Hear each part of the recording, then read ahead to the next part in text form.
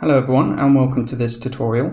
So today what I'm going to be showing you is how you can create a query string in JavaScript and also handle it in the location you send it to.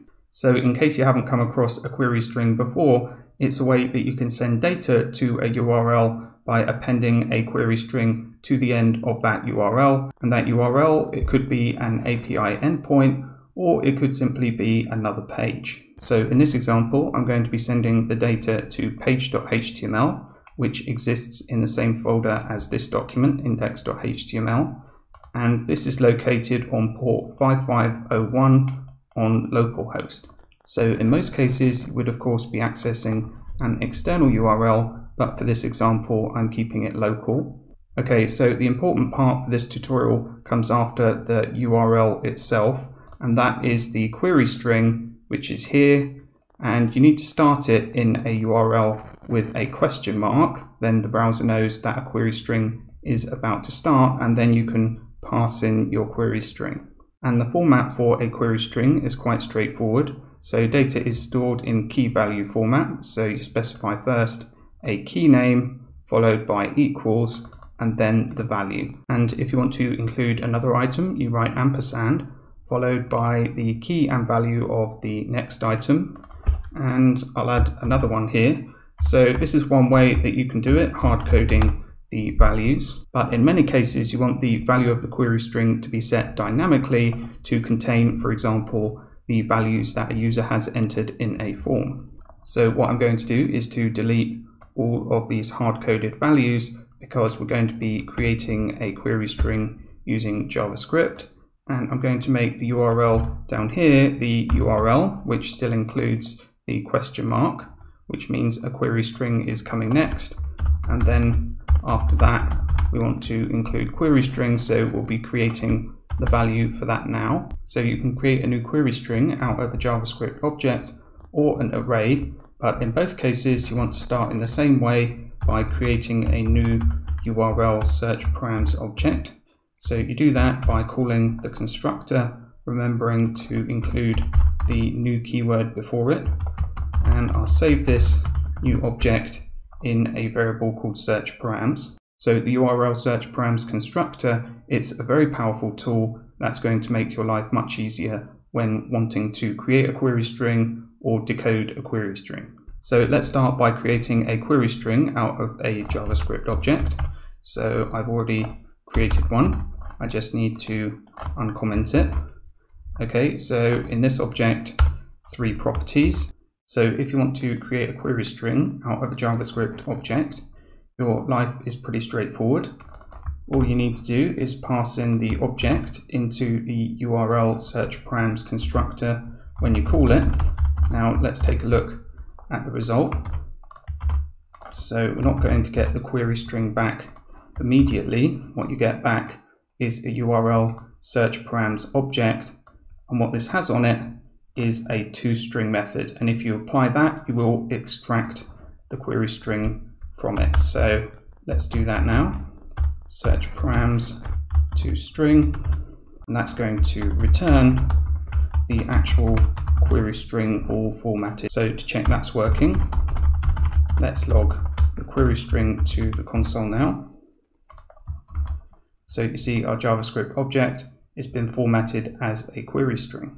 So you can now send this data to a URL by appending this query string at the end of the URL after a question mark. So that's what we're doing here. We have the URL that ends in a question mark, and then we're appending the query string that we have now created. And now if I click on the button on this page, that takes us to page.html.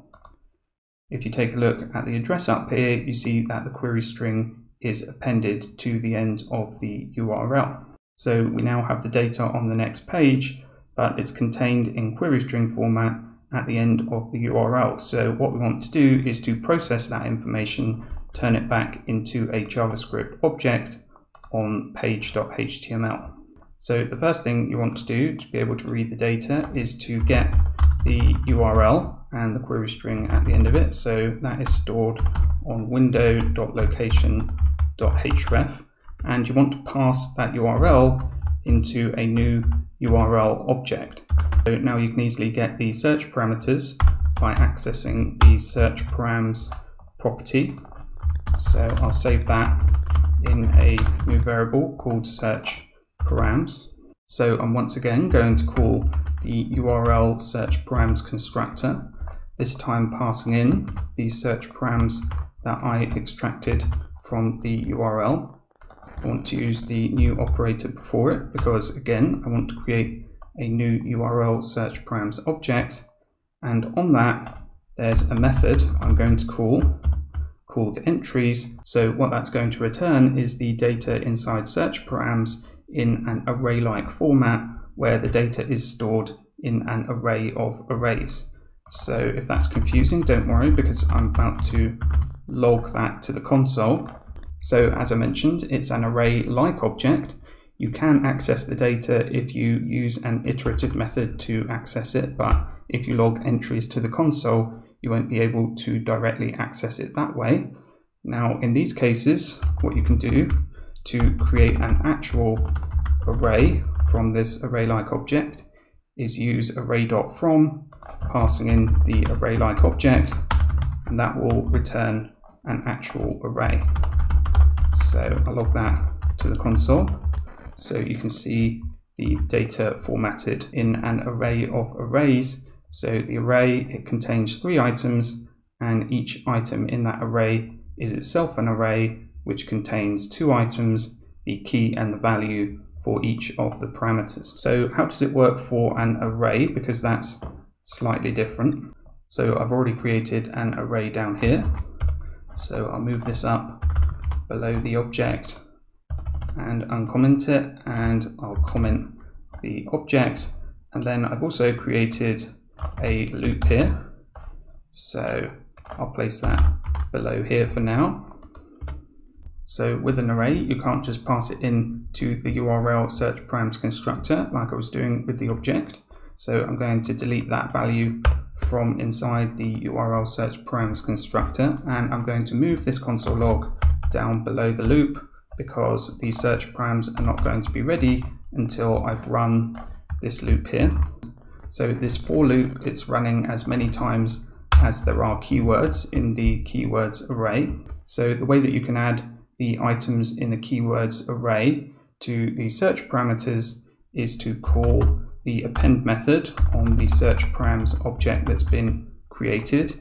So the key, it could be anything you want, but it should be unique. So I'll say v plus I, actually I plus 1, because I starts at 0. So I'd like the key values to be starting at 1, then the value each time should be the array item at index I. So we'll still have v1, v2, v3, and the values will be these keywords. So this is really just a slightly longer way of getting to where we were before with the object. The rest of the process on index.html is the same.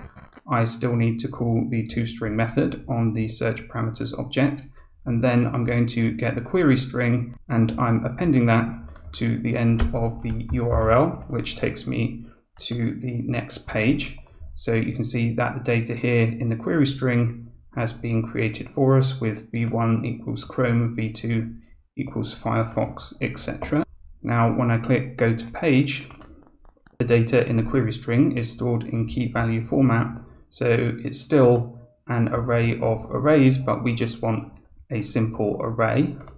So to change that, all we need to do here is to say, instead of the entries, we want the values, which is going to get just the values, and it's still returning an array-like object. So I still use array.from on the result, and then I get the array back. So now when I refresh, you see that I have Chrome, Firefox, and Safari. Now finally, if you have a complex object, probably a good way to go about this is to use Json Stringify and then pass it at the other end. So what I mean by a complex object would be something like this object here with an array on it.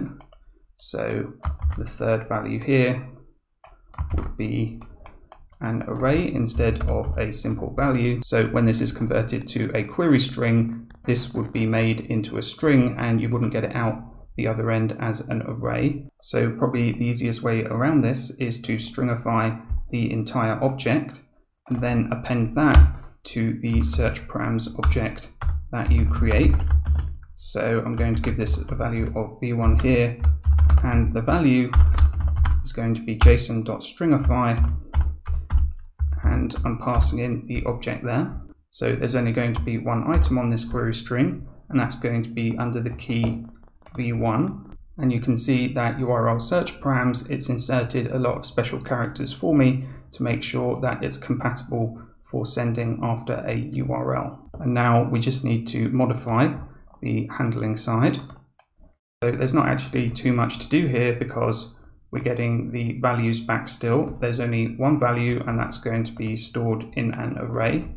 So to access the result, it's going to be on the array variable at position 0, and because it's in JSON format, I call JSON pass and I pass in that value to it. That's going to give me now the object as a JavaScript object, not as JSON anymore.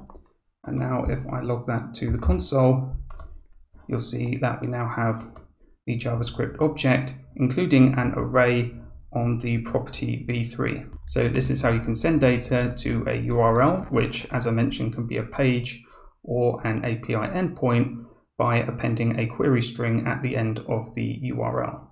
So I hope you found that helpful. If you did, please consider hitting the like button down below this video, which helps us with the algorithm and others to find the video. And if you'd like to see more content like this in the future, don't forget you can subscribe to the channel.